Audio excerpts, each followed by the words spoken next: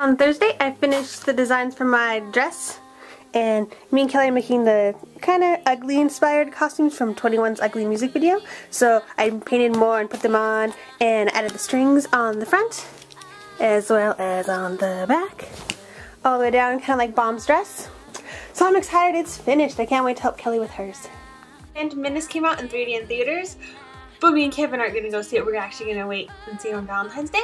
So on Friday, we didn't really do much. We watched a movie or a TV show or a lot of TV. But afterwards, we started talking about Shakespeare, and we were discussing Shakespeare quotes and what they would translate into or mean nowadays. It was fun. I like discussing Shakespeare. Saturday, Kevin came over here and we watched The Empire Strikes Back and Return of the Jedi. Oh, I'm so excited. I'm so ready for Star Wars on Valentine's Day? Tuesday. I'm so excited to see it again in theaters. I don't think 3D is going to be that special. But Star Wars is always going to be awesome. Sunday night I was just scooping around, and I have that big old roll of canvas that I use to paint acrylic on and adjust my 2NE1 dress in it.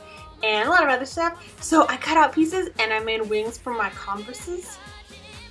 It's awesome, right? They're like the Adidas has a shoe line out with the wings on them, so I kind of copied that. But I made it for my Converse.